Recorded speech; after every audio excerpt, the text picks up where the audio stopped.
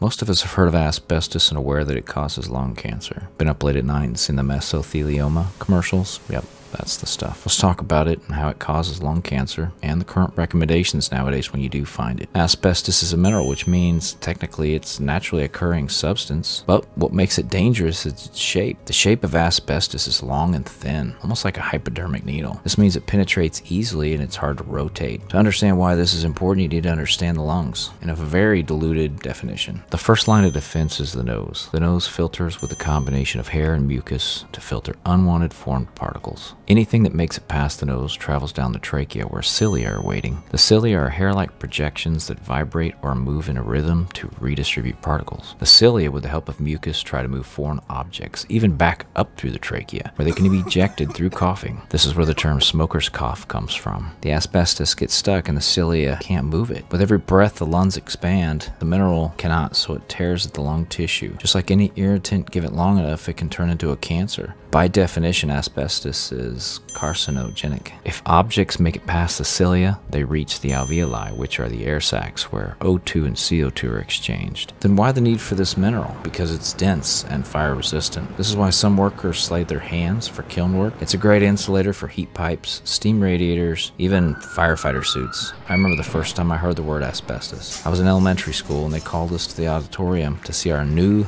stage curtain. It was made with asbestos. Wow, what does that mean? I asked, and was told it's fire resistant. That's cool, I thought. You should have seen the dust fly every time the thing dropped and hit the floor. I remember just 15 years ago seeing a box of drywall mud that advertised now asbestos free. What does that mean? It means that millions of homes have it in their drywall mud and plaster. This isn't hundreds of years ago, people. This is recent stuff. It is also in certain floor tiles and that cool popcorn ceiling that my brother and I used to jump and knock down. Now you might think to yourself, I've been exposed to carcinogens, but I have no discomfort, so I'm okay. But you're wrong. I was in the medical field long enough to know that the lungs have a very limited amount of nerve or pain receptors, and it's only when an issue or cancer is spread far enough to affect the other parts of the body that you feel it, and by then, it's too late. If contaminants are in your lungs, really all you can do moving forward is start wearing your personal protective equipment or PPE and keep your immune system up to par, because carcinogens get the upper hand when your immune system is at its weakest. That's how so many people exist for so long with something they were exposed to so many years in the past. Let's talk about how to approach some of the forms of asbestos. Removal used to be the go-to, but not for all cases. Now removal can make it friable, which means loose or airborne. Once it's loose, it's easy to get into the lungs. That's when you breathe it in. The worst case friable I can think of is demolition. Think any of that was let loose when the trade towers went down? Now encapsulation's a better approach. Here's one of my inspections where the original ductwork is sealed with asbestos. Here's what asbestos looks like in this case. This was a piece of tape that was used to wrap the ductwork. Look how easy it would be to just discard this like it was a regular piece of tape. This is proper encapsulation. All the ductwork is covered with foil-backed bubble wrap. Perfect encapsulation, and since the wrap is reflective, there's less heat transfer for all my thermography cohorts. Pay attention to your surroundings, and if there are doubts about the products, you can always call a home inspector to have a look. Remember, anything can be tested, and we need you around for a long time.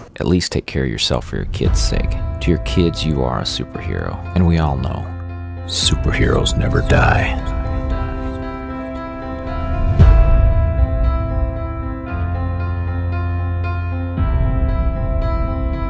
Want to know what else I saw today?